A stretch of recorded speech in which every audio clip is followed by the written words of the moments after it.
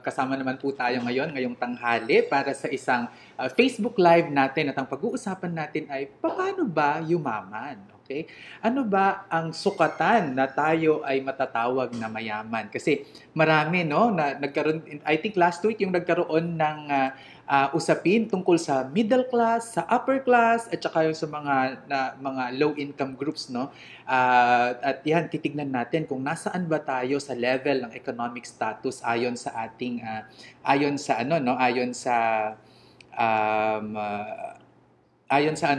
ayon sa gobyerno. Ayan. So, ang pag-uusapan natin ngayong araw ay tungkol sa tanong na ito. Paano ba yumaman? So, ang gagawin ko po ngayong araw ay magbibigay ako ng tips kung paano ito magagawa step by step. At meron tayong 8 points, no? 8 tips na ibibigay sa inyo para tayo ay masabi na papunta sa ating pagyaman. Pero bago yan, tignan muna natin kung sino na yung mga kasama natin ngayon sa ating Facebook Live. At yung mga gustong magpa-shoutout ay pwede naman po tayong i-shout out, no? So, ang nag-request kahapon ay si Lian. Siya po ay isang marketing officer namin sa SEDPI. At sabi niya, sir, pa-shout out naman. So, hello Lian. So, sana ay okay ka amidst this COVID-19 at okay yung iyong pamilya, no? So, at hello din para sa mga kasama natin, no? So, kasama din natin ngayon si Jen Flores. Sabi niya, happy Thursday, Sir Vince, watching from Hong Kong while cooking. Oh, anong niluluto mo, Jen, no? Sana ay masarap at healthy, no? Kasi kailangan talaga natin na gumanda ang ating resistensya ngayong COVID-19. So, kailangan ko magsuot ng aking glasses kasi hindi ko po mabasa. So, blessed day, sabi ni Charisma Servino, at si Dan Cortez. Hello din sa'yo. Blessed day din sa'yo. Si Leo, hello, Sir Vin. Sabi niya, so hello din. Si Charisma Servino. Ayan, na-shoutout na kita ha, Charisma. Okay, si Bing Mira Pineda ay watching from Singapore. Wow, so mukhang mga Asians ang kasama natin ngayon. Tulog pa ang mga nasa Europe at saka mukhang gumigising pa lang ang mga nasa Middle East. Okay, so hello po watching from Tandag City, Mindanao, si Chan Mendez Costales Pimentel. Uy, alam niyo po, yung sa Tandag, yung State University sa Tandag, kaibigan ko po yung presidente dyan. Nakalimutan ko yung pangalan ng State University dyan. Si Emily Leo from Japan. Wow, good afternoon, Sir Vince, no? From Shizuoka, Japan. Tapos si Susan naman, watching from Munti, no? Sana hindi sa loob. Hindi, joke lang. Okay. So, Susan, hello sa iyo dyan. Si Liberty, si Jazreel, si Charisma, si Jules Datan. Si Jules ba ay ako? Hindi, ay kapangalan lang.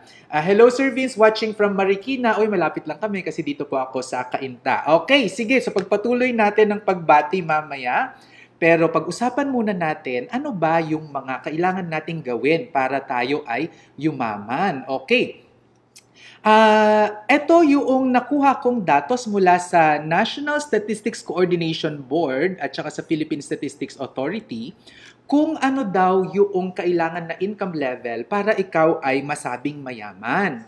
So ito ay monthly family income ang tinitignan natin dito. So ibig sabihin, pinagsasama-sama ang income ng buong pamilya at usually yan ay a family of 4 or 5 persons within a household. Pinagsasama-sama yon, tapos yung total nun, kung ang income ninyo monthly ay above 160,000 pesos, kayo ay itinuturing na mayaman. Okay? Pero so marami sa mga OFWs actually ay kayo po ay hindi lang mayaman, mayaman na mayaman. No? Nakita ko po kung magkano sinusweldo ng mga professionals natin dyan sa Middle East, sa Europe, at dito sa Asia. No? At talagang okay. Pero dito sa Pilipinas, marami po talaga, kalahati ng ating populasyon ay nasa low income and poor. So that means they earn below 16,000 pesos per month. Imagine nyo yun ha, 5 tao ang pinapakain mo, kailangan ng bahay, kailangan ng damit, kailangan ng gamot, pagpapaaral, transportation, lahat ng mga gastos na to.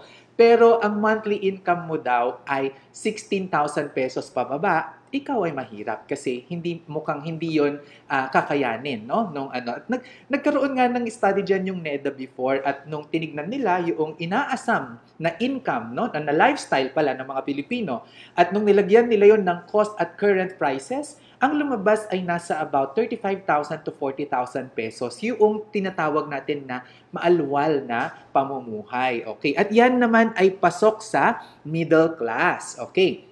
So, ang mga OFWs na nasa domestic work, mga factory workers, mga construction workers na nakakasalamuha ko, usually they belong to the lower middle income bracket, no? 17,000 to 32,000 pesos yung nakikita natin. So, kung ang goal natin sa pagyaman ay magkaroon ng income na ganun kalaki, na 160,000 pesos and above, ano yung mga pwede nating gawin? Pero, actually, ang pagyaman naman ay mindset yan di ba? Wala yan sa dami ng pera, kundi sa saya ng buhay. Para sa akin, yun yung kayamanan. Ang dami-dami mo ngang pera, hindi ka naman makalabas ng bahay, wala kang kaibigan, di ba? Sabi nga nila, aanhin mo ang bahay na bato kung ang nakatira ay kwago, di ba? May mga ganun pa tayong kasabihan dati. So, mas gusto ko na marami akong kayamanan in terms of friends, in terms of time with my family, in terms of happiness, more than money, no? So, isang sukat lang yung pera. Pero yun yung pagtitignan natin ngayon. Ano yung mga pwede nating gawin? Okay. So, yung ano natin, yung Philippine economic performance natin, ang nakikita natin dito sa graph na to, 2009 and below, medyo malikot siya, no? Kasi nag-aaway yung inflation at saka yung GDP. Nakikita nyo yung color red na graph, yan po ang inflation rate natin. At ang ibig sabihin ng inflation ay ang pagtaas ng presyo ng mga produkto. So kapag tumataas ang presyo ng produkto, ibig sabihin ay mas kailangan natin ng maraming pera para tayo ay bumili ng mga produkto at serbisyo. So generally, a benign inflation na below 1.5% in the Philippine case ay okay siya, healthy siya, no? Ang green naman na nakikita natin na line, no, which is nung 2009 and below, ay malikot din siya, no? Ang ideal kasi na gusto natin dito, yung GDP growth natin ay mas mataas kaysa sa inflation. So yung GDP growth natin, yan ay isang barometer, isang sukat kung ang ekonomiya natin ay gumaganda ba o hindi, no? So kapag positive siya, yan po ay maganda ang ibig sabihin na performance. And for the Philippines, matagal ko nang naririnig ito, no, sa mga ekonomista, ang magandang target daw ng growth rate for the Philippines na masustain sana natin ay 7% to 8% per annum. So yan yung paglako ng ating ekonomiya. So gusto natin mababang inflation, mataas na GDP growth. At kung mapapansin ninyo, from 2010 onwards ay yan po ay nangyayari, no? Mataas ang ating GDP growth at mas mababa ang inflation. So, yun yung bakit ko 'to pinapakita? Ang ibig sabihin lang ay maganda yung ekonomiya ng Pilipinas at ready na tayo for investing para sa pagpapayaman. Kaso, inabutan tayo ng COVID, di ba? At malamang talaga, babagsak yung ating GDP growth kung tatagal pa, lalo na itong lockdown at hindi tayo makakapag-cope ng mabilis. Kaya talaga, magdasal tayo na magkaroon ng kaayusan, solusyon sa problemang ito, lalo na yung gamot at saka vaccine para tayo ay makapagpatuloy sa ating normal na buhay, no? So, yan yung ayusin ko lang po ng saglit ang aking camera para hindi kayo nahihirapan kasi ako medyo nahihirapan. Wait lang. Okay, nandali. Ay, nako, pagtiisan na natin yan. Ganyan talaga. Sorry kasi ako lang po talaga ang technician dito ngayon. So, medyo challenging siya. Okay. So, ang next po natin na pag-uusapan ay ito na. So, ano ba yung mga tips ko para tayo ay yumaman. Okay? So, ang warning ko lang dito ha, ang pagyaman naman na ito na binabanggit ko ay hindi yung magkaroon tayo ng limpak-limpak na salapi. Pero, ang pagyaman na tinutukoy ko ay magkaroon tayo ng sapat para tayo ay protektado, magkaroon ng maayos na buhay, at tayo ay sumaya. Okay? Kasi para sa akin, happiness talaga ang goal. Ang pera ay tool lamang towards that goal to be happy. Okay, sino bang tao dito ang gusto maging malungkot, 'di ba? Wala naman akong nakilala pa na tao na gustong maging malungkot. So, happiness is actually the goal and ang tool lang natin diyan ay pera. Okay. So, ang first ko na tip ay kailangan tayong gumawa ng financial plan. So, napakahalaga yung paggawa natin ng financial plan dahil ang financial plan ang gagabay sa atin kung ano yung gagawin natin in the future. No? Panoorin natin itong video namin ni Porky para ma-lay down paano ba yung proseso ng paggawa ng financial plan. Kasi napakaganda po ngayon na ngayon tayo gumawa ng financial plan, marami tayong oras, kasama natin ang ating pamilya at mapag-uusapan natin ang planong ito kasama ang ating mga mahal sa buhay. Okay? So, panoorin po natin ang ating video na ito para sa ganun, maintindihan natin kung paano ang paggawa ng financial plan.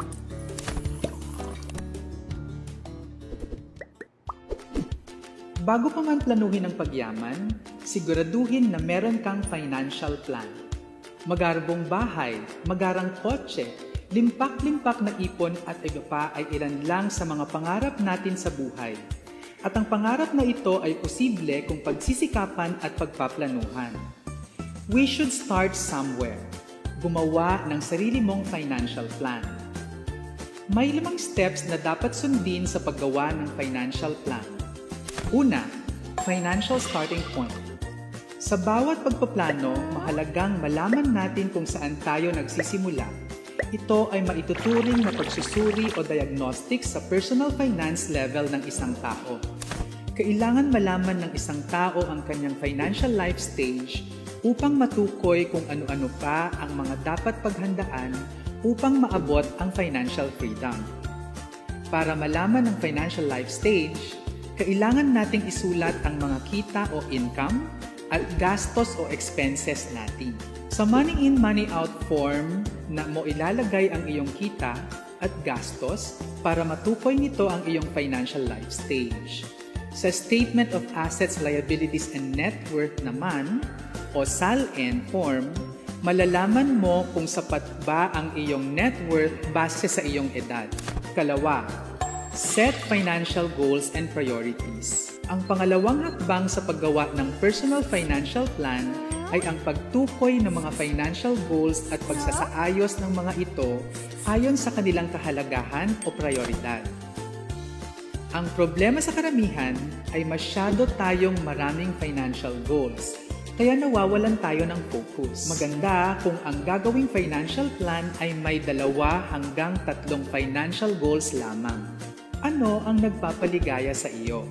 Ito ang tanong na dapat mong sagutin kung ikaw ay gumagawa ng financial goals. Dahil iba-iba tayo ng kaligayahan, iba-iba ang lalabas na financial goals. Sa aking pananaliksik, ito ang 3 karaniwang financial goals. Matiwasay na retirement, magkaroon ng bahay, at mapagtapos ang mga anak sa pag-aaral. Huwag kakalimutang lagyan ng purpose ang iyong financial goals upang magsilbi itong inspirasyon. Step 3. Decide on a time frame and budget. Kapag napagdesisyonan na ang financial goals at naisaayos na ito ayon sa kanilang prioridad, ang susunod na gagawin ay lalagyan ng budget at time frame ang bawat financial goal. Ang budget sa financial goal ay ang kaakibat na gastos upang matustusan ang financial goal. Halimbawa sa financial goal na magkaroon ng matiwasay na retirement, ang mga sumusunod ay kailangang lagyan ng budget upang matupad ito. Budget sa pang-araw-araw na gastusin tulad ng pagkain, gamot, tubig, kuryente, at budget sa bakasyon 2 beses isang taon.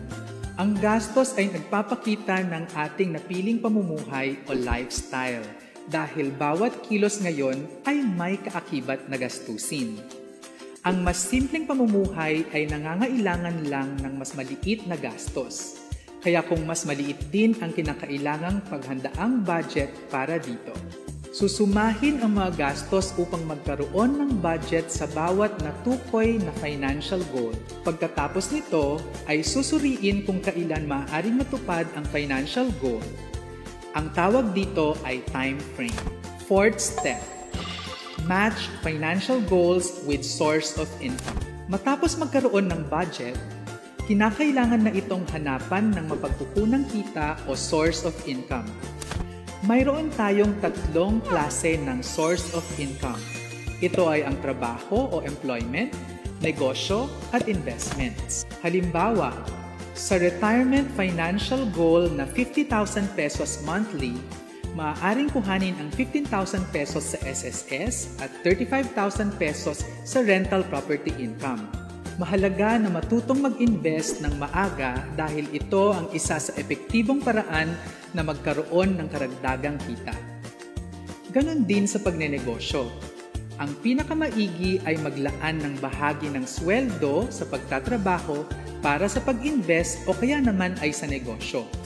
Ikalimang hakbang, implementing and monitoring your progress. Para makamit ang retirement financial goal, kinakailangang magtrabaho o magnegosyo para may mahuhulog sa SSS at magpatayo ng apartment para naman magkaroon ng rental income.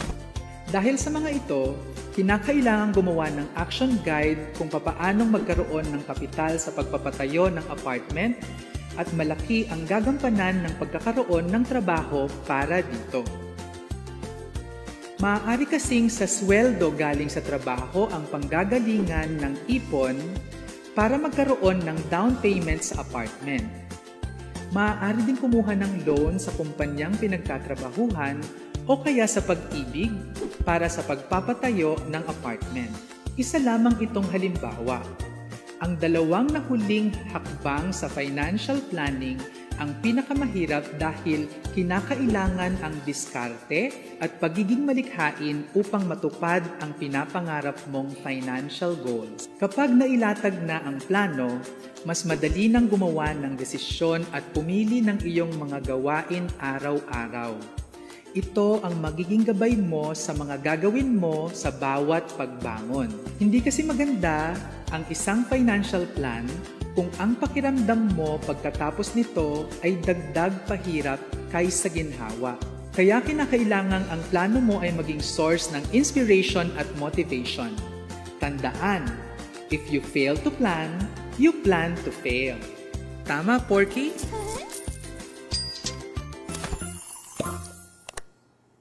Ayan. So, nakita natin, no? Summarize lang natin. Ano ba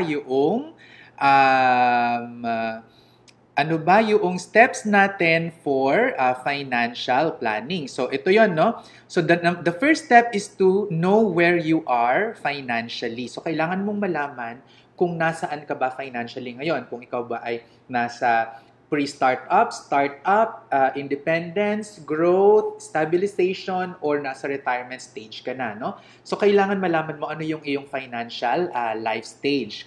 That's the financial starting point. And that means, alam mo yung pumapasok na pera, lumalabas na pera, at ang iyong statement of assets, liabilities, and net worth. Tapos, number 2, set financial goals. Number 3, decide on a time frame and a budget.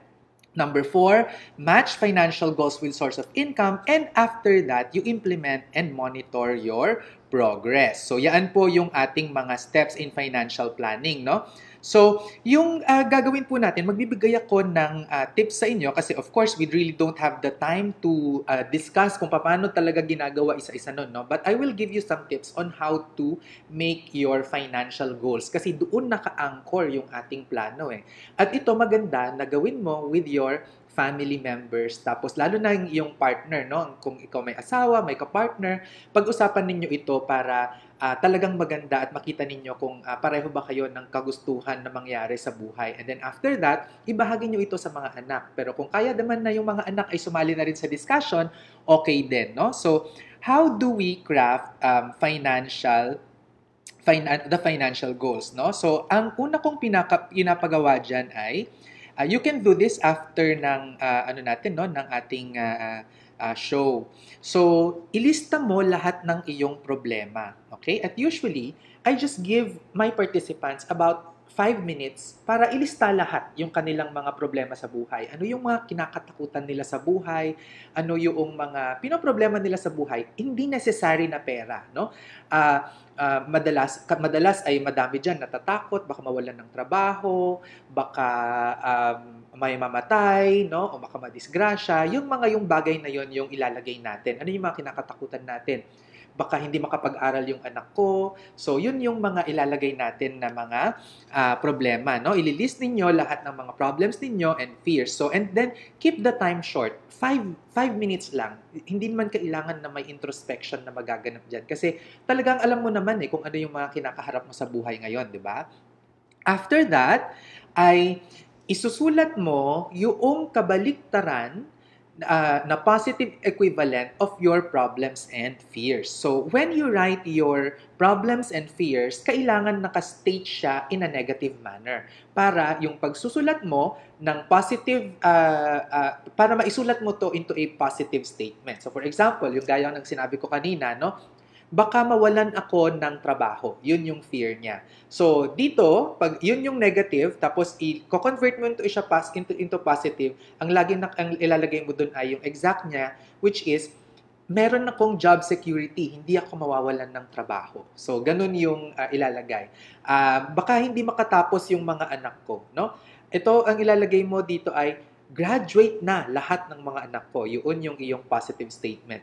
Yung problema mo ay, baka mabaon ka sa utang, no? Hindi mo mabayaran ng mga utang mo. Ilagay mo dito sa positive statement, pwedeng wala ka ng utang or baka ikaw na yung nagpapautang, di ba? So, yun yung gagawin natin. Gagawin mo yung positive statements ng iyong problems and fears. And more often than not, ito pong mga problems and fears natin na ginawang positive are your financial goals. So, napakasimple, di ba? Ang bilis lang niya. So, I actually do this with my participants kapag sa training. And in 30 minutes, makikita talaga namin ano yung mga financial goals nila. So, ang next na pinapagawa ko dun ay pinapa-prioritize yung mga financial goals na yon, no? So, if you're interested to share your financial goals to me, pag naisulat nyo ito, no, ginawa nyo yung activity na dinescribe ko, you can take a picture of your financial goal and then pumunta po kayo sa aking Vince Rapisura Facebook Messenger at i-type nyo ang share financial goals at magkakaroon po dyan ng instructions kung paano ninyo pwedeng i-upload yung picture kung saan nyo isinulat yung inyong financial goals. At usually, ayun po ay binabrowse ko. Tapos, kapag very interesting yung nakita kong financial goal, I get in touch with that person and try to work out some solutions, some strategies para matulungan siya sa kanyang financial goal. Okay? So, ang keyword po ay share financial goals sa Vince Rapisura Messenger. Okay?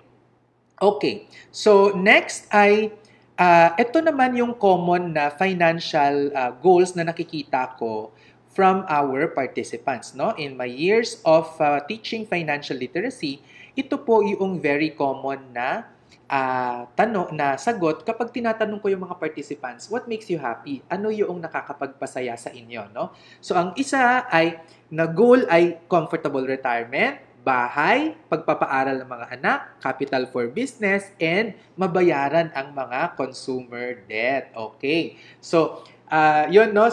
Actually, sabi ni Tal De Leon yata, yung nakita ko kanina, sabi niya, ay nako, yung 160,000 per month, sir, ay mukhang kulang pa at hindi pa yan talaga rich. Okay. So, depende talaga yan kung anong lifestyle ang pipiliin natin, no? So, pero ito ang common na mga financial goals ng mga Pilipino. Pag tinatanong ko sa kanila, what would make them happy? Kung sila daw ay magkaroon ng retirement, money, fund, magkabahay, mapaaral ang mga anak, magkaroon ng kapital para sa business, at mabayaran ang consumer debt, no? Mabayaran ng utang. So, kapag naisulat na yung inyong mga financial goals, ang next na step na pinapagawa ko is ipa-prioritize yan. So, parang katulad dito, no? Matiwasay na retirement. Number 2, bahay. Number 3, mapagtapos ang mga anak. Tapos, makikita nyo dito sa third column ng table na to, may nakalagay purpose. So, yung purpose na yan, ang pinapagawa ko sa mga participants ay pinapa-explain ko sa kanila kung bakit yun yung financial goal na ginawa nilang number 1 para mapaliwanag nila ito sa sarili nila at magkaroon ng introspection, no? Nagkaroon ng pag-iisip, pagdinilay-nilay kung bakit ito ang kanilang napiling financial goal. Kasi kapag nagawa natin ito at mayroong mga dumating na temptation, we can remind ourselves immediately why we should avoid or resist the temptation. Madali natin maipapaliwanag sa sarili natin. At magandang pang explain sa mga tao na nang hihingi ng tulong sa iyo o kaya ay umuutang sa iyo, tapos nahihiya ka na tanggihan. You can be very honest to these people and tell them about your plans. Bakit ito yung financial goal mo and why you are not able to help them at this point. Because you are nga planning to do something, di ba? Meron kang tina-target na makuha. So, very important talaga na ma-identify mo, ma-explain mo kung ano yung purpose. And I will give you another tip. Ang tip ko parati na ginagawa ay pag ako ay gumagawa ng financial plan. So, I have a financial plan that spans about 10 years. No? Actually, nung una nga kaming gumawa ng aming financial plan ay 20 years yung aming ginawang plano. Pero, ang ginawa po namin ay for every year, doon sa mga goals namin, may isang thematic financial goal lang para matapos muna yung financial goal na yon bago kami pupunta doon sa next na financial goals. Kasi kapag pinagsabay-sabay mo ang iyong goals, mas mahirap itong ma-achieve at saka mas mawawalan ka ng focus. Katulad ng maraming mga Pilipino na nagsasabay, nagpapaaral, nagpapagawa ng bahay, nag-iipon for retirement, kaya at the end of the day, parang walang sense of accomplishment. Pero, for example, kayo ay kakapanganak ng iyong anak, no? So, gawin yung mag-asawa siguro, in the first 5 years, talagang ang pag-ipunan nyo muna ay yung pag-aaral ng iyong mga anak, no? Para nakasubi na yan. Tapos, yung next naman, bahay naman. Yung next naman, ganito naman. Mas maganda siya kapag iniisa-isa kaysa sa pinagsasabay-sabay, no? Actually, yan din po ay nakuha kong tip mula kay Warren Buffett. Ang sabi kasi ni Warren Buffett ay kung ano yung number 1 priority mo should be your focus. Yung nilagay mo daw na mga pangalawa, pangatlo hanggang sa kung ano man, those are distractions to achieve your financial goal number 1. O, di ba? Kakaiba siyang mag-isip. So, yun, no? So, when doing your financial plan, set realistic goals and set realistic expectations and then focus and think long-term. Okay? So, kung gusto nyo po ng guide tungkol sa financial plan, you can go to our Vince Rapisura, to my Facebook Messenger at i-type nyo po financial plan. Makakakuha po kayo ng resources sa aking messenger ng mga reading materials, videos, forms tungkol sa financial planning. Okay? So, the second tip is to get insurance. Okay. Nako, nasa number 2 pa lang ako. 8 ito lahat. Tapos nag-time check ako, no? 12:30 na. Sabi ko, 1 oras lang, no? So, kung hindi po natin matapos ito, ipagpapatuloy natin sa ibang araw. Magkakaroon tayo ng part 2, okay? Para meron kayong aabangan, okay? So, number 2 is to get insurance protection. At nakita nyo naman, nagkaroon tayo ng mainit na balitaktakan tungkol sa VUL at napaka-exciting nga nung nangyaring balitaktakan natin yan, no? At sa sentro po ulit ng aking discussion on that. Pero before that, gusto ko munang i-remind na ang insurance, ito po ay ginagamit natin purely for protection. Kaya kapag tayo ay nagbabayad ng premium, ang lagi po nating iisipin ay ito ay expense, hindi siya investment, okay? Pera siyang lumalabas, pero ito ay expense, okay? So, yun yung kailangan natin siyang isipin na ganoon. Para itong pamasahe, di ba? Kapag tayo ay nag-travel from point A to point B, nagbabayad tayo ng pamasahe, at pag nakarating tayo doon sa point B, sinasabi na ba natin na, uy, sayang naman yung pamasahe ko? Wala namang ganun, di ba?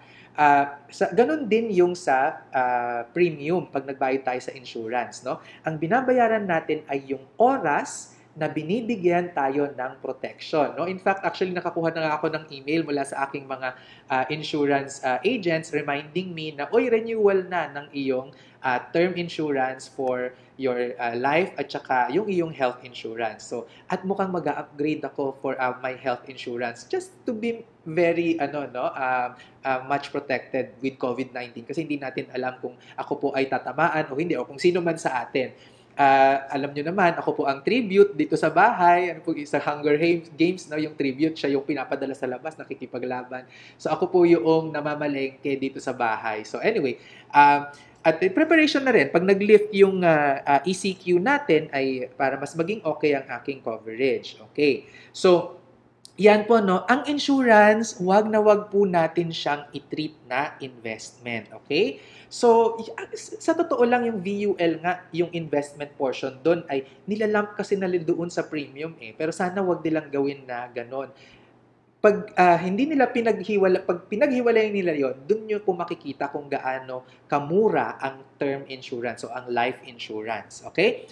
So, ang insurance, wag natin itong iisiping investment. Kapag inisip natin itong investment, ibig sabihin ay umaasa tayo na mayroon tayong makukuha. No? Ang sinasabi sa akin karaniwan ay, Sir, paano kapag nagbayad ako ng insurance, marirefund ko ba yung ibinayad kong premium kung walang nangyari sa akin? Sabi ko, grabe naman. Siyempre, hindi mo na marirefund yun. Yung sa premium for term insurance, ha? Kasi wala ngang nangyari sa iyo at binigyan ka ng protection for that. Pero sakaling may mangyari sa iyo, hindi lang yung premium yung makukuha mo yung benefit. So, ang isipin po natin ganito, ang insurance ay pagtitipon-tipon ng mga tao. It's actually a pooling of risk. Okay?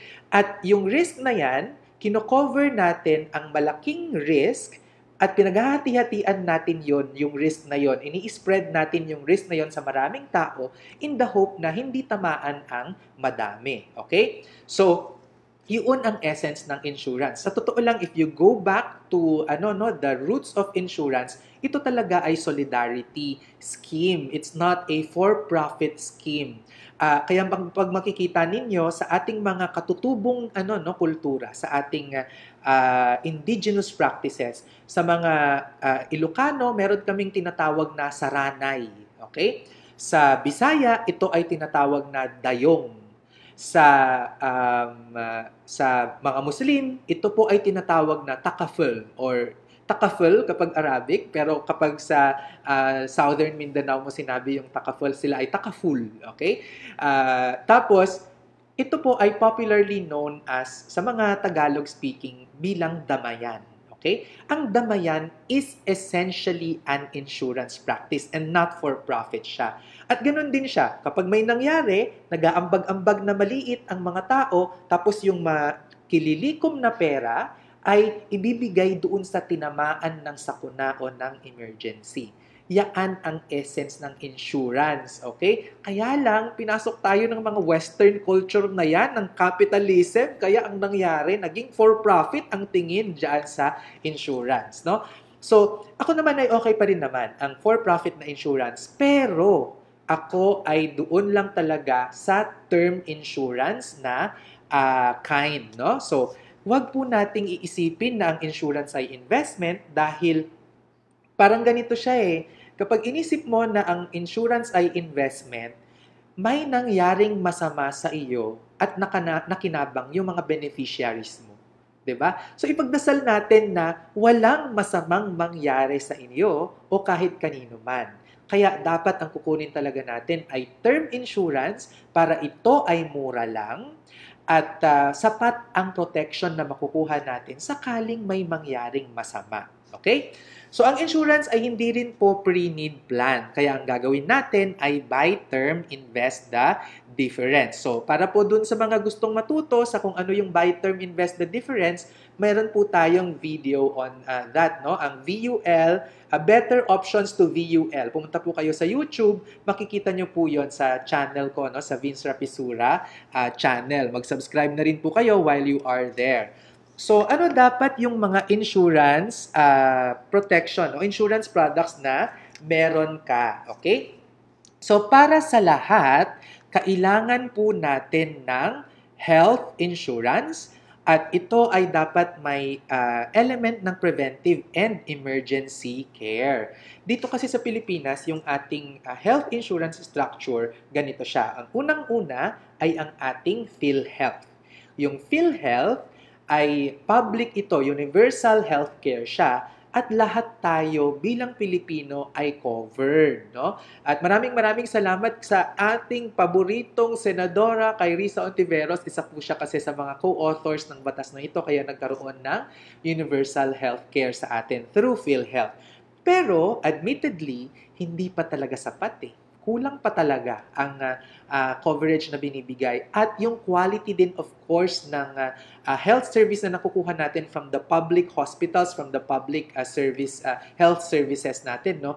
Mukhang talagang medyo malayo siya compared sa mga private, no? We have a few na very good talaga. If you go to the Philippine General Hospital, if you go to the tertiary, no, sa Philippine Heart Center, sa National Kidney Institute, Transplant Institute, sa Lung Center, sa Heart Center, these are all very good tertiary hospitals. Pero if you go to the primary care, ay talagang kapos pa tayo, no? Kulang pa talaga tayo for that. At sana yaan yung ma-beef up, no? Ano ba yung primary care? It focuses primarily on prevention. So ito yung mga check-ups, hindi ka naman nako-confine, no? May mga laboratory tests ka, so ganyan. So kung ma-upgrade sana natin yung ating PhilHealth to be able to serve that at maging maganda ang quality, katulad ng mga nakikita natin sa mga mauunlad na bansa ngayon, no?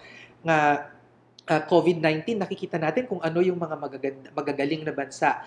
For example, sa Singapore, ang dami-daming nagpa-positive sa kanila, pero ilan lang yung patay, no? Nasa siyam lang yata, pero 10,000 na yung positive sa kanila. Tayo, ilan yung positive? Ang positive ay I think nasa halos magsi-7,000 na, pero ang patay, ilan? 'Di ba? Dahil ito po ay function ng kakapusan, function din, no? Hindi lang naman yun. Function din natin ng kakapusan ng ating health service quality. So, when it comes to health insurance, preventive and emergency care po ang kailangan na meron tayo. So, una, PhilHealth muna. Yun muna yung, doon muna tayo mag-contribute. Pangalawang layer, ang ipaprioritize ko dyan ay ang emergency care. Okay? Bakit yung emergency care yung pa-prioritize? Ang emergency care kasi, ito ay ma-cover ka lang kapag ikaw ay na-hospital at emergency ang dahilan. So, sa emergency room ka naipasok at nagkaroon ng na-confine ka and all that, no? So, at usually kasi kapag emergency care ay grabe ito at talagang malaki ang amount, no? Kapag emergency care ang kailangan mo, tapos ang nakuha mo lang na health insurance protection ay para sa preventive healthcare, kapos na kapos yan. Okay? Yung preventive healthcare kasi ito yung mga HMOs, no? Yung mga HMOs, pag nakita mo, usually, ang nakita ko kanina ay pag nagbayad ng 16,000 pesos, I think, no? If I remember correctly, 16,000 pesos, you get a coverage of about 100,000 pesos. No? For preventive. Pwede yung emergency ka at pwede yun na check-up. Pero imagine mo, kapag ikaw ay na-emergency care, no? Na-disgrasya ka, for example, kailangan ng surgery, kakasya ba yung 100,000? Definitely hindi. Kaya ang pinaprioritize ko muna ay yung emergency care na health insurance kasi ito ay murang halaga pero malaki ang kanyang coverage, no? In my case, I pay about I think nearly 20,000 pesos. I'm 41 years old and yung premium na binabayaran namin ay 21,000 pesos per year for emergency care, pero ang kanyang coverage ay nasa 1 million pesos per disease. Okay? So, anong ibig sabihin nun? Kapag ako ay na-emergency at ako ay na-treat sa aking high blood pressure, tapos ay tinitreat din ako sa iba pang sakit, kunwari may cancer pa ako, 1 million dun sa cancer, 1 million pa doon sa high blood. Kasi magkaibang disease siya. So, ito yung mga hahanapin natin. 20,000 pesos lang yon. Versus dun sa HMO na preventive, yung preventive ay 20,000 din yung binabayaran, pero mga nasa 100 to 150,000 pesos lang yung coverage niya. Ngayon, bakit kaya ganito yung presyohan niya? Kasi, mas madalang naman yung probability na ikaw ay mapunta sa emergency care compared sa preventive care. Kasi yung preventive care, sinusulit yan di ba? Nagpapa-annual physical exam tayo, nagpapa-check up tayo ng mata, kung meron tayong nararamdaman, pupunta agad sa HMO natin at tayo ay magpapa-check up. Mas madalas kasi itong nagagamit, kaya din siya mas mahal. Okay? Pero dahil kaya mas gusto ko na emergency care muna yung ating ipaprioritize kasi malaki itong dagok sa ating finances kapag ito ay nangyari sa atin. Pero ito kasing preventive healthcare, sa totoo lang, kaya naman natin itong i-out of pocket kung ito ay ilalagay natin sa ating budget at hindi natin kayang bigla na bumili ng HMO. Okay?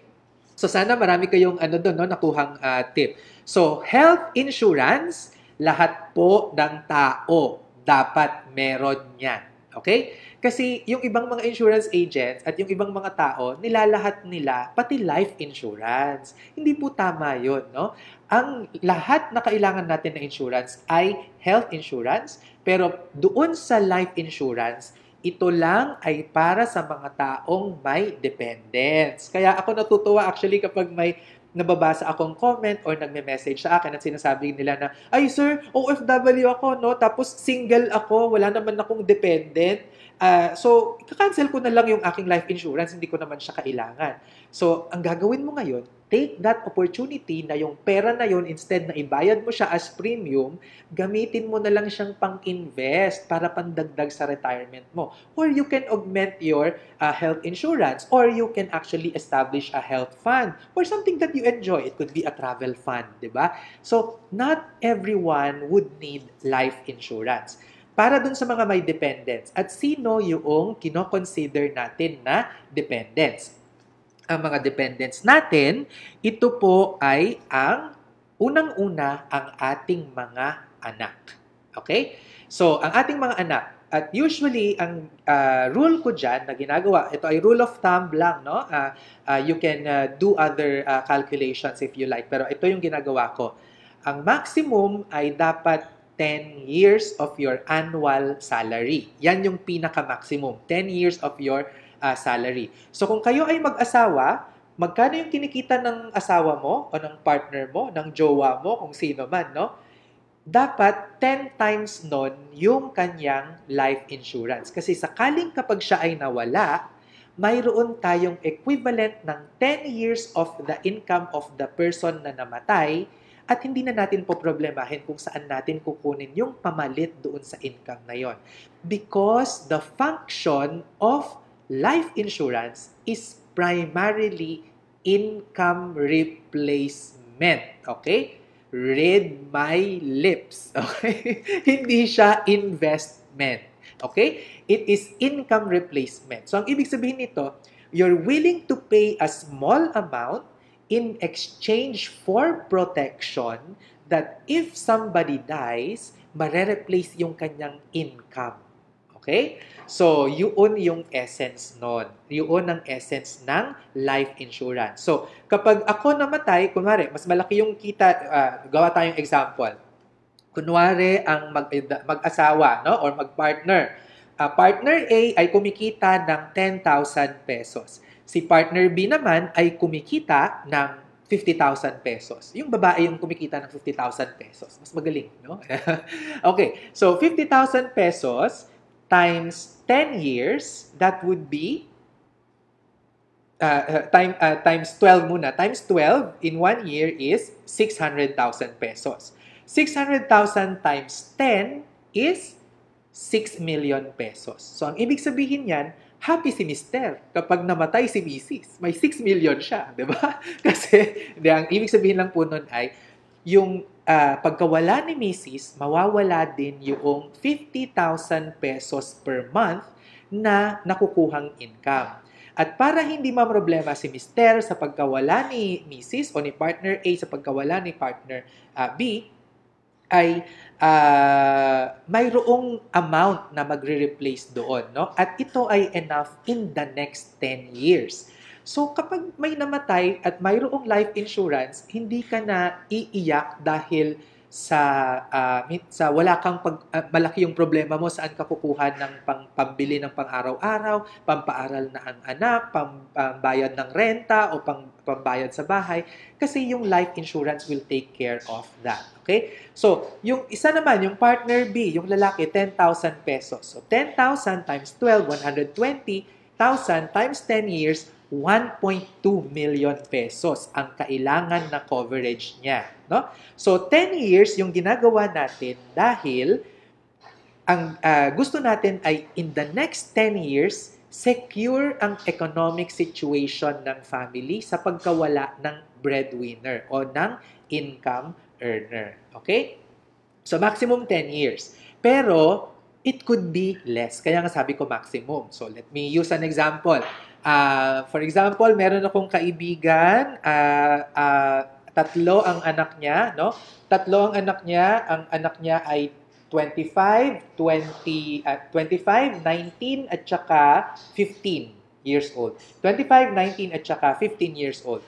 So, titignan mo sa mga anak mo, dahil sila yung dependents, sino yung pinakabunso? Ilang taon siya? So, 15 years old, yung pinakabunso. So, ang gagawin mo ngayon ay, kailan siya magiging hindi mo na dependent? Yung anak mo na yan, lahat ng anak mo. Usually, ang ginagamit ko po dyan ay 21 years old. No? Pag 21 years old, hindi na dapat dependent yung anak mo. Dapat kaya nang tumayo sa sariling paa ang anak mo sa 21 years old. Of course, there are exceptions. Yung mga magdodoktor, mga ganyan. Exceptions po yung mga yon. But in general, ito po yung titignan natin. No? 21 years old, dapat ay independent na yung anak mo at kaya na niyang kumita ng pera para siya ay mabuhay. Okay?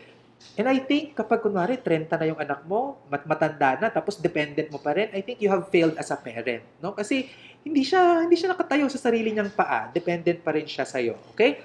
So, 21 years old minus yung age ng bunso mong anak. So, 21 minus 15, 6.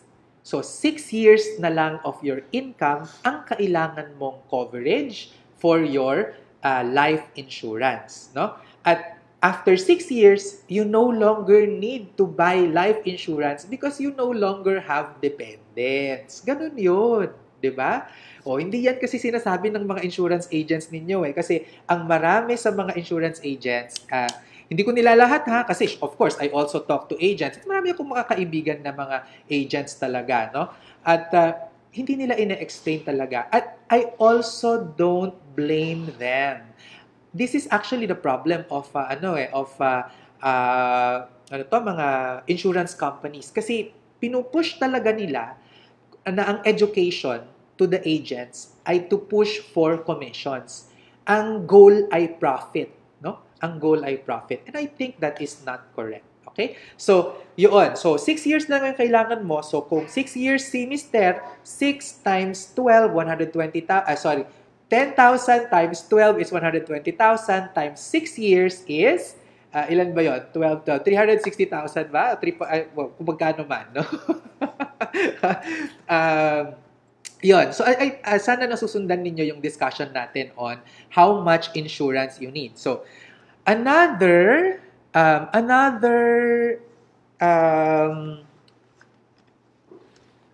thing, no, that you will qualify for life insurance, that you need to get life insurance is when you have debt that could be passed on. Kung meron kang utang na maipapamana mo, okay? So, at kailangan may bayad yan. And usually, kapag hindi enough yung estate mo para bayaran yon, kailangan mo ng life insurance, okay? So, for example, may bahay ka, nagpatayo ka ng bahay, tapos kumuha ka ng loan for that at wala kang mortgage redemption insurance na kinuha, pag ikaw ay namatay, pwedeng i-foreclose yung bahay mo. Okay? O pwede rin na ikaw ay umutang sa bangko, at ginamit mo yung pera para sa business, tapos ang collateral ay yung bahay mo.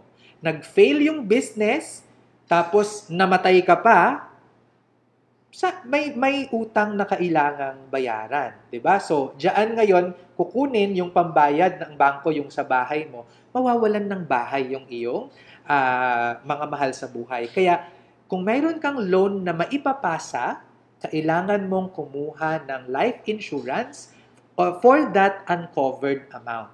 Okay? So, ang gagawin mo dyan ay, for example, ang utang mo ay 5 million pesos, ang halaga ng bahay mo ay 3 million pesos. Pag na-foreclose yan, hindi pa sapat yung bahay mo para i-cover yung loan mo. So, kailangan mo pang kumuha ng 2 million pesos na life insurance to cover for that. Pero, what you can actually do is, kung bahay naman yan at ginagawa mong collateral, you can actually use it you get a mortgage redemption insurance, no? So, yan. Tapos, you get property insurance as needed. So, buy term invest the difference po yung gagawin natin to be able to have the correct way of doing life insurance. Okay.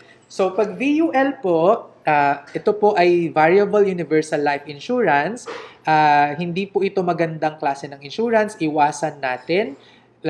Basta kapag ang naging selling point sa iyo ng agent ay at yung attraction sa iyo, wag na lang yung agent para hindi sila masaktan. Kapag ang attraction ng insurance sa iyo ay yung magiging benefit mo, no, living benefit kung tawagin nila yon, no, living benefit, yung fund value and all that, that is, I think, a wrong perception or a wrong mindset in terms of understanding insurance and appreciating insurance, because insurance should purely be for protection. Okay? You do buy term invest the difference instead. Okay? Ito yung mga charges kung bakit ang mahal-mahal ng VUL. May premium charge, insurance charge, policy fee, and all that. No? Malaki yung commission ng agent. Ito naman po yung commission ng mga agents. No? Makikita ninyo na whether term or VUL ay pareho naman yung commission rate. So let's focus on the year 1 na commission rate, which is 50%. No? 50% ang commission rate sa term insurance at saka sa VUL for the first year. So pag titignan mo diyan, 3,550 pesos yung premium na binayaran, ang makukuhang commission ng agent ay 1,775. Sa VUL, 48,000 ang nakuha, ang premium, ang nakuha ng agent ay 24,000 pesos. So, i-imagine nyo na lang na gano'n, no? Nagbitaw kayo ng pera, okay? Yung isa, sabi 4,000 pesos na lang para madali. 4,000 pesos, ang kinumisyon ay 2,000. Hindi siya masakit, di ba? Okay pa siya. Pero, nagbitaw ka ng 48,000 in our example. Ang commission ay 24,000. Medyo aaray ka doon, di ba? Kasi doon pa lang sa umpisang yon, nakita mo na yung diferensya ng term insurance at saka ng VUL. Pero pag titignan mo yung insurance coverage, pareho lang na 1 million. So why should you go and give 24,000 or 22,000 pesos more as commission to the agent when you can actually just pay 2,000 pesos as commission. Okay? So, yan. Yung mga detalye niyan ay meron po tayong YouTube video on that. Balikan nyo na lang po, no? It's same example po yung ginamit natin. So, yung VUL premium, ang isa pa sa selling point nila ay limited din naman daw yung payment nito. Tapos covered ka na ng matagal. Given the example ka na sinabi ko kanina, di ba? Hindi mo naman talaga kailangan ng life insurance all your life. Okay?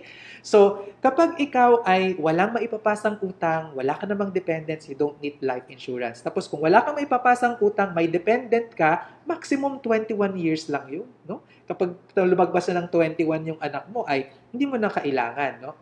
So, ng life insurance. So, yun, no? Lagi natin siyang tatandaan. So, yun yung pang kontra natin, pang-explain natin dapat.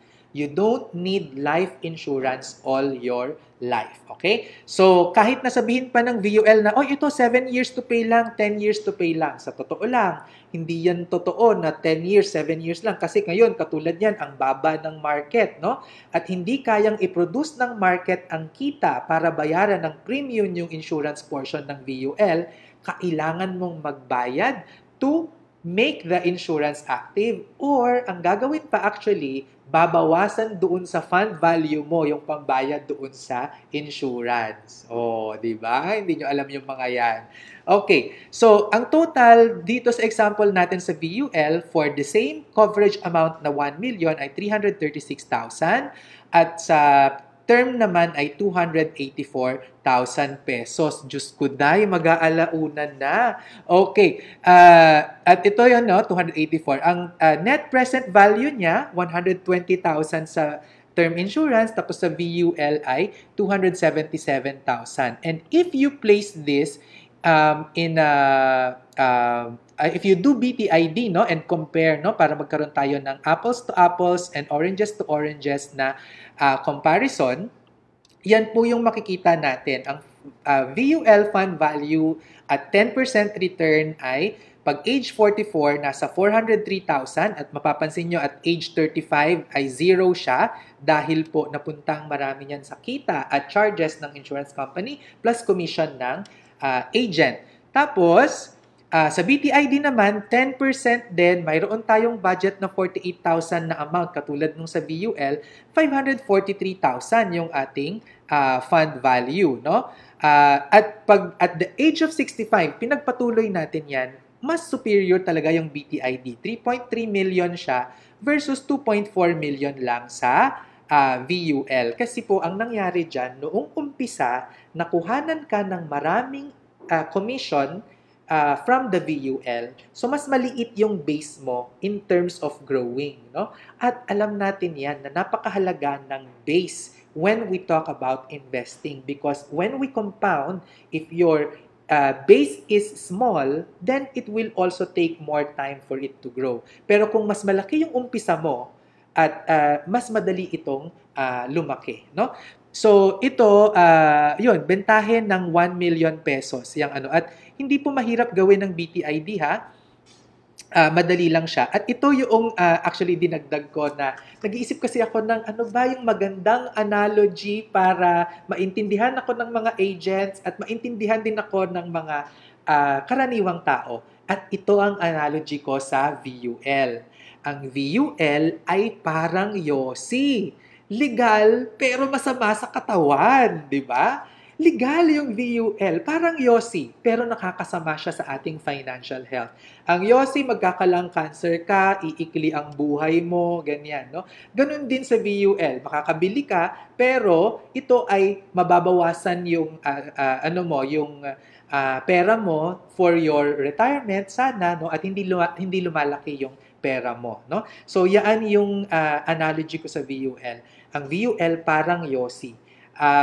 The cost, yung presyo niya, far outweighs the benefits. Parang ganun din naman sa yosi. Ang yosi, sabi nila, meron naman daw yung positive na benefits, no? And don't get me wrong, ha? May mga nanonood ako mga kaibigan ngayon. Alam nila, nung college, ako ay nagyoyosi, no? At ang benefit po sa akin nung time na yon, no? Because it's, oh my God, 12 years na yata akong hindi nagyoyosi. I was 13 na kasi 28 ako nung nag-quit eh. Ang yosi, nung naalala ko nagyoyosi ako, I feel more alert, no? I feel more alert and I feel I'm in the in group or something like that. So may mga benefits naman siya.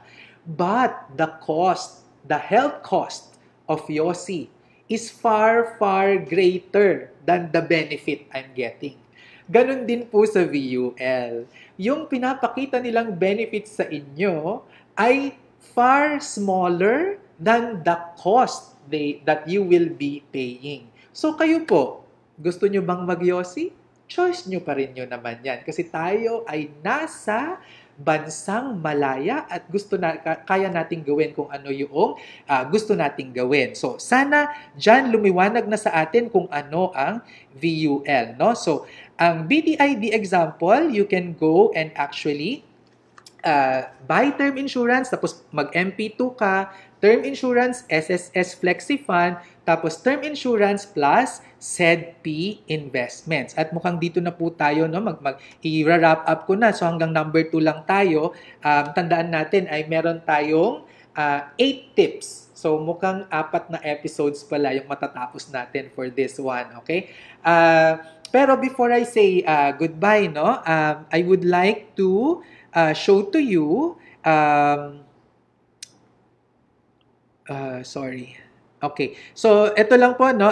Yun. You have to diversify your investments, and one of the ways to do that is to go into social investments. So, katulad ng sinabi ko kanina, yung BTID, no? And one of the ways, so pwede kayong mag-MP2, pwede kayong mag-SSS, pwedeng time deposit, and another way of doing that ay yung akin pong pinopromote na SEDPI Social Investments, yung ating mga joint ventures. So, if you're interested to participate, you can go and to my Facebook Messenger and type the word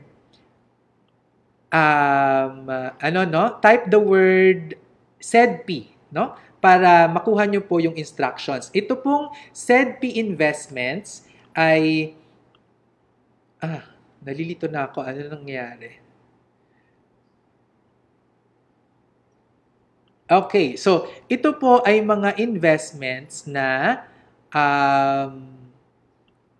if you type SEDPI, SEDPI sa Vince Rapisura Messenger, lalabas yung mga investment options on social enterprises and cooperatives. So isa rin po ito on how you can do BTID. Okay? So, yan po yung ating episode ngayon, at bago ako umalis, titignan lang po natin kung ano yung mga pupwede nating kung meron kayong mga tanong, no? Sana sabi ni Noemi, oh my God, Noemi, I feel you. Sabi ni Noemi, sana nabasa ko agad yung book ni Sir Vince. Naka-4 na ako na full. Oh my God. Okay. Kulang na kulang ang insurance coverage ko versus term. Oo. Anyway, Noemi, the past is in the past. Sabi nga ng let it go. Sabi ng Frozen, di ba? Patawarin mo yung sarili mo. Make that as a very expensive tuition fee to learn a very valuable lesson. Okay? Huwag mo nang uulitin. Yan naman yon, no? Kailangan matutulong tayo. Okay? So sabi ni Jazil, ano kaya yung insurance na nakuha ko? O Jazil, bigyan kita ng clue. Kung yung insurance premium na binabayaran mo ay more than 5% of your salary or medyo nabibigatan ka, most probably may kasama yan na investment. Okay. Sabi ni Jazz, yung health cost ng VUL, nakasama din sa health. Tinitipid ang sarili kasi pambayad pa sa VUL na kinuha. Ay, hindi ko magets. Pero actually, selling point ng iba dyan, no, na yung VUL daw kasi ay mayroong health insurance component. Remember what I said, no? What I told you. And it goes beyond riders, ha? Kasi usually yung mga nasa VUL, riders lang yan. Critical illness, di ba? Mga hospital income benefit na very limited. Kung wala sa listahan yung magiging sakit mo, hindi ka covered. Paano kung COVID-19 yung tumama sa'yo? Hindi kasama sa critical illness yon. Wala kang makukuha sa VUL mo na critical na rider, ha? So, doon sa akin, doon sa emergency care, lahat, no? Lahat covered, basta hindi pa pre-existing. So, kaya dapat talaga maaga pa na kumuha ng insurance habang ikaw ay healthy pa. Okay? At magkano yon? 20,000 pesos for a coverage of 1 million pesos per disease. Okay? At ako mukhang i-upgrade ko siya, and I think ang nakita ko ay 30,000, magiging 2 million yung coverage per disease. So, yan, no? Kasi nakita ko ang daming pag na-ICU ka dahil sa COVID, ang laki po ng gastos nun. Okay? So, yan ang ating episode ngayon, no? Kung paano ba yumaman, ipagpapatuloy natin ito kung kailan ako ganahan at kung kailan ako magkaroon ng energy para gawin ito. So, ako si Sir Vince, dito sa Pilipinas, nagsasabing ang pagyaman na pag-aaralan.